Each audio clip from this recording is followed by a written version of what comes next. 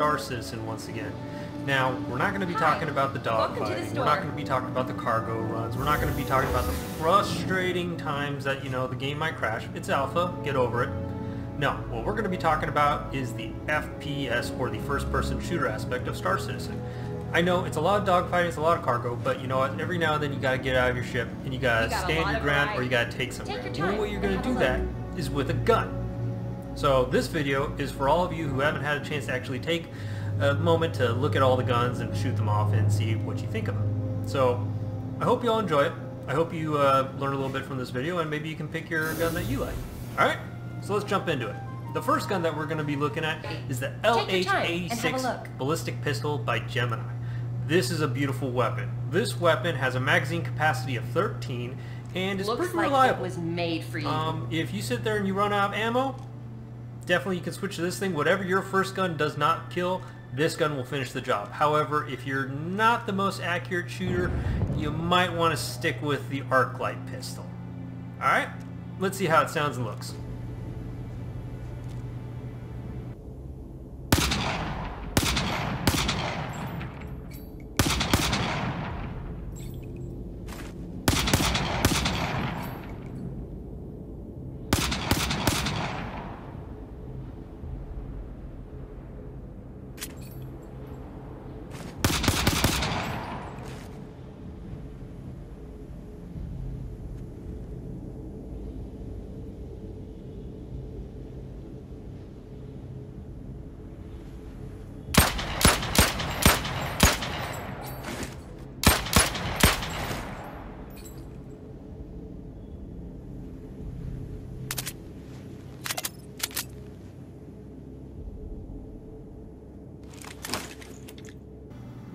And a newcomer, the first ballistic shotgun for Star Citizen, the R97 Ballistic Shotgun by Gemini.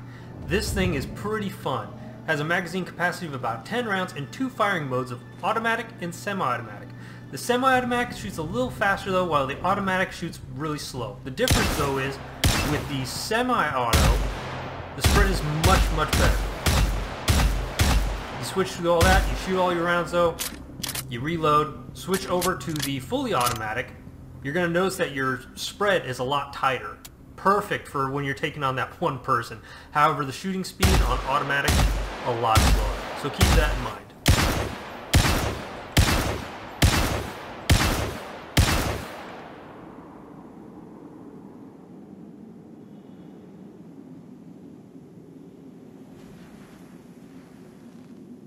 Next up, we're getting into the fun guns. This is the Bearing P8 SC submachine gun. Now this thing has a magazine capacity of 45 and 2 firing modes of burst as well as fully automatic.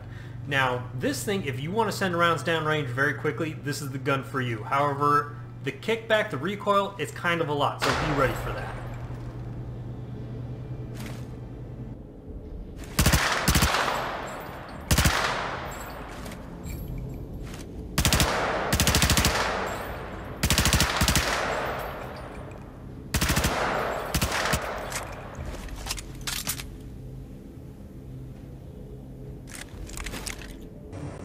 Now for my personal favorite, the P4AR Ballistic Rifle by Bearing. Bearing is becoming one of my favorites, by the way. This rifle has a magazine capacity of about 30 rounds and has 3 different firing modes of single shot, burst, and fully automatic.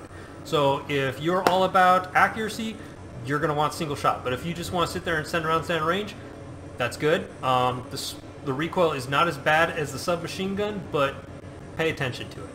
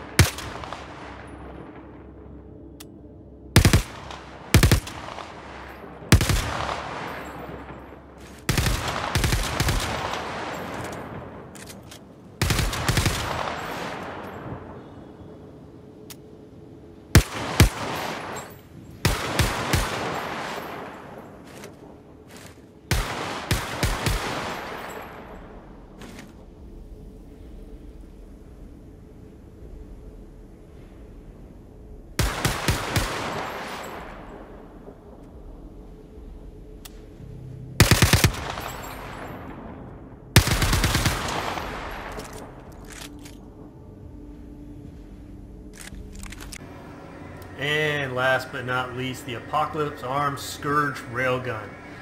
This thing is incredible. This was actually the first time I got to shoot it. If you want something gone, this thing will make it gone. Be careful with it though.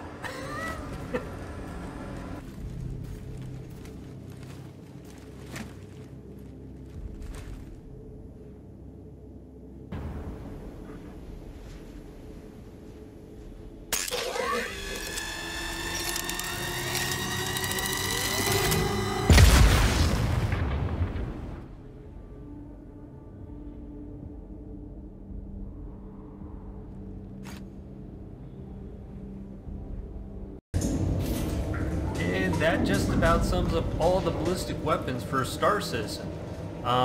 Let's see. Hi. Some things I didn't cover. When it comes to the LH-86, you can pretty much find it at Levski, Port Olisar, Grimhex. It's everywhere. The weapon itself is going to set you back around 650, 700 credits. The magazine's going to be about 8, so it's not that bad.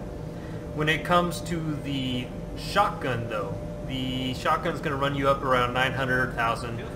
That can only be found at Port Olisar and Levski. It's not going to be at Grimhex, so don't bother going over there. Next, you have the submachine gun, the P8. That is going to set you anywhere between 875 to 1,000 credits, and the magazines of 45 rounds is going to cost you about 10 credits. So it's pretty affordable. However, if you feel like spending a little bit more money, I definitely recommend getting the P4. The submachine gun, you can find it at Port Olisar, you can find it at Levski, you can find it at Grimhex, it's everywhere. The P4, however, the P4 is going to be a little more expensive. It's going to be about 1,500, 1,600. 30-round magazines are going to cost you about 12 credits each. Those can only be found at either Levski or Grimhex, I believe. Actually, I think it might only be Grimhex. But the railgun, the Armageddon, the Scourge, that's going to, or Apocalypse, I'm sorry, the Scourge is going to set you back 5,000 credits. The magazines are 10 rounds, 58 credits each. So, what do you think of this video, everybody? Anything you're looking forward to? Suppressors, chokes, modifications? Me, I'm looking forward to an actual fire. We just got a few new items in, so if you like this video, feel free to subscribe, hit the bell for notifications, so when I finally get around to putting a new video out, you'll know.